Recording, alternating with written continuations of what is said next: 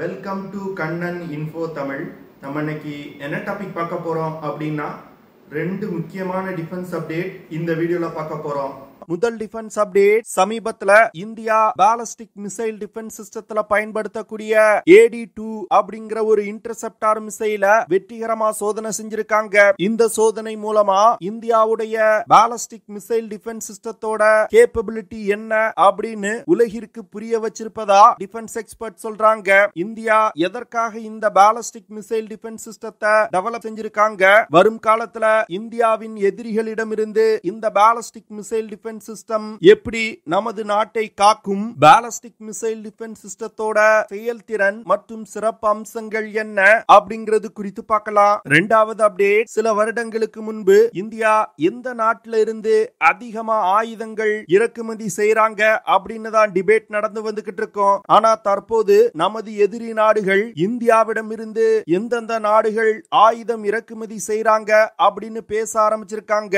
அந்த வகையில தற்போது இந்தியாவிடம் இருந்து அதிகமான ஆயுதங்களை இறக்குமதி செய்யக்கூடிய நாடு எது அப்படிங்கிறது தெரிய வந்திருக்கு. எந்த நாடு இந்தியாவிடம் இருந்து அதிக ஆயுதங்களை இறக்குமதி செய்யறாங்க, இந்தியா வரும் காலத்துல எப்படி ஒரு மிகப்பெரிய ஆயுத ஏற்றுமதியாளரா உயர போறாங்க அப்படிங்கிறது குறித்து நம்ம டீடைலா இந்த வீடியோல பார்க்கலாம். நம்ம சேனல்ல டிஃபென்ஸ் மற்றும் ஜியோபாலிட்டிக்ஸ் சம்பந்தமா தினம் ஒரு வீடியோ பப்ளிஷ் பண்ணிட்டு இருக்கோம். உங்களுக்கு நம்ம சேனல்ல பப்ளிஷ் பண்ணக்கூடிய வீடியோஸ் பிடிச்சிருந்துச்சுன்னா சேனலை சப்ஸ்கிரைப் பண்ணி சப்போர்ட் பண்ணுங்க. நீங்க பண்ற ஒவ்வொரு சப்ஸ்கிரிப்ஷனும் எனக்கு அடுத்தடுத்த வீடியோஸ் போடுறதுக்கு ஒரு மோட்டிவேஷனா இருக்கும். இந்தியாவுடைய எதிரி நாடுகளான சீனா மற்றும் பாகிஸ்தான் அணு ஆயுதங்களை வச்சிருக்கக்கூடிய நாடுகள். அது மட்டும் இல்லாம இந்த நாடுகளிடம் அணு ஆயுதங்களை ஏந்தி சென்று தாக்குதல் நடத்தக்கூடிய மிசைல்களும் இருக்கு. 1999 இந்தியாவுக்கும் பாகிஸ்தானுக்கும் இடையே கார்கில் யுத்தம் நடந்த பொழுது பாகிஸ்தான் பல முறை இந்தியா மீது நாங்க அணு ஆயுத தாக்குதல் நடத்துவோம் அப்படின்னு மிரட்டல் விடுத்தாங்க. ஏன் அமெரிக்கா கூட பாகிஸ்தானுடன் இணைந்து கொண்டு இந்தியா யுத்தத்தை நிறுத்தலன்னா பாகிஸ்தான் இந்தியா மீது அணு ஆயுத தாக்குதல் நடத்தும் அப்படின்னு இந்தியாவை மிரட்டும் தொனியில பேசி வந்தாங்க.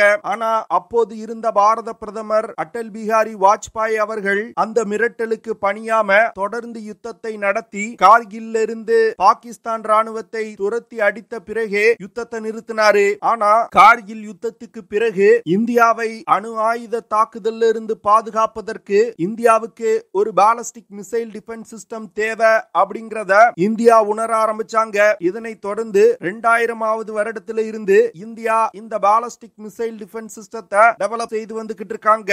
முதல்ல இந்த ballistic missile defence system project integrated guided missile development program அப்படிங்கிற திட்டத்தின் கீழ் டெவலப் செய்யப்பட்டு வந்துட்டு இருந்துச்சு. ஆனா சில வருடங்கள் கழித்து பாலிஸ்டிக் மிசைல் டிஃபென்ஸ் சிஸ்டத்தை உருவாக்குறதுக்குனே தனியா ஒரு ப்ராஜெக்டை இந்தியா தொடங்கினாங்க.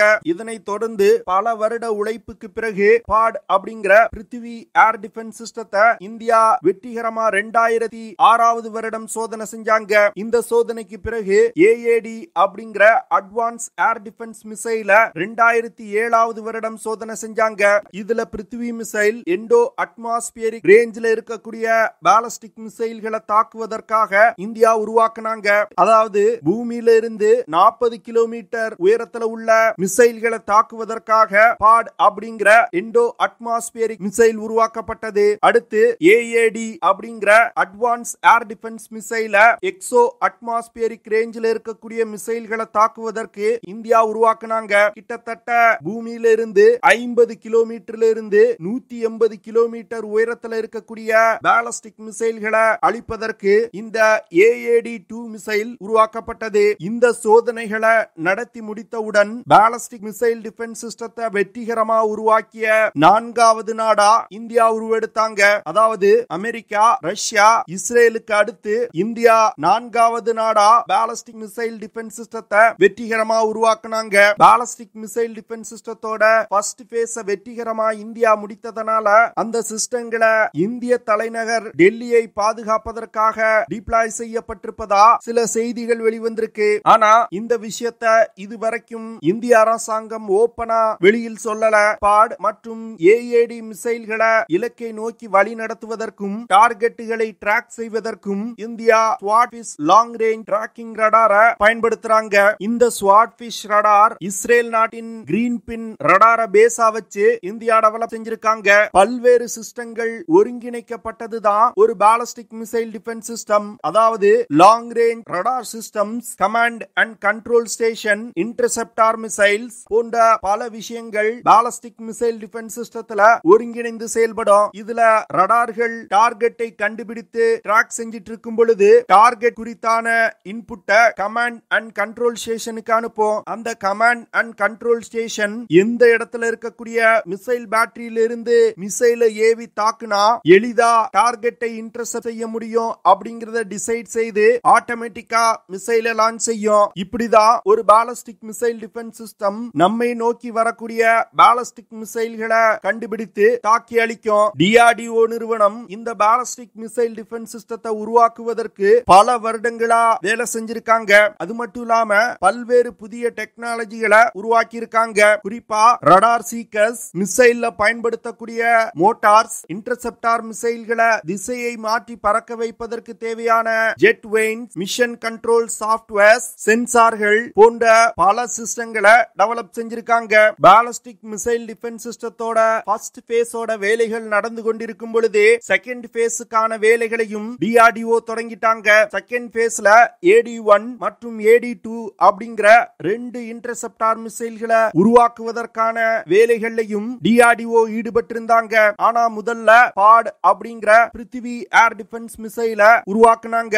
இந்த மிசைல சோதிப்பதற்காக பிரித்வி 2 மிசைல்ல சில மாடிஃபிகேஷன் செஞ்சு அந்த மிசைல டார்கெட்டா பயன்படுத்தி பாட் இன்டர்செப்டார் மிசைல வச்சு இன்டர்செப்ட் செய்து சோதனை நடத்தினாங்க. பிரித்வி 2 மிசைல பாட் மிசைல் 50 கிலோமீட்டர் உயரத்துல இருக்கும் பொழுது தாக்கி அளிச்சிருக்கு. அதே பிரித்வி 2 மிசைல பயன்படுத்தி AAD மிசைலையும் வெற்றிகரமா சோதனை செஞ்சு முடிச்சிருக்காங்க.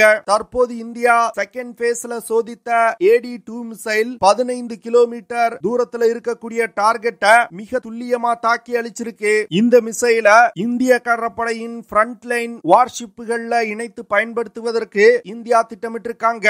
இந்தியா மீது பாகிஸ்தான்ல இருந்து ஒரு நியூக்ளியர் மிசைல் லான்ச் செய்யப்படுதுன்னா அது 5 நிமிடத்துல இந்தியாவை தாக்கும். அதனால இந்தியாவுடைய பாலிஸ்டிக் மிசைல் டிஃபென்ஸ் சிஸ்டங்கள் 5 நிமிடத்திற்குள் இந்தியாவை நோக்கி வரக்கூடிய பாலிஸ்டிக் மிசைல்களை தாக்கி அளிக்கும் வகையில உருவாக்கப்பட வேண்டும். தற்போது இந்தியா சோதிச்சிருக்க AD-2 மிசைல் 4 நிமிடத்துல பாலிஸ்டிக் மிசைலை கண்டுபிடித்து தாக்கி அளிச்சிருக்கு. அதாவது இந்தியாவின் பாலிஸ்டிக் மிசைல்கள் மிக விரைவா டார்கெட்டை கண்டுபிடித்து ட்ராக் செஞ்சு வரக்கூடிய பாலிஸ்டிக் மிசைல மிக துல்லியமா தாக்கி அளிச்சிருக்கு. பாலிஸ்டிக் மிசைல் டிஃபென்ஸ் சிஸ்டத்தை பொறுத்தமட்டில் வரக்கூடிய பாலிஸ்டிக் மிசைல மிக விரைவா தாக்கி அளிக்கணும். அப்பொழுதுதான் பாலிஸ்டிக் மிசைல் டிஃபென்ஸ் சிஸ்டங்கள் இந்தியாவின் பாதுகாப்பை உறுதி செய்ய முடியும். வரும் காலத்துல இந்தியா, சீனா மற்றும் பாகிஸ்தானோடு ஒரு 2 ஃப்ரண்ட் வார சந்திக்க வேண்டிய நிலை ஏற்படலாம். அப்பொழுது இந்த பாலிஸ்டிக் மிசைல் டிஃபென்ஸ் சிஸ்டங்கள் இந்தியாவை அணு ஆயுத தாக்குதலில் இருந்து பாதுகாப்பதற்கு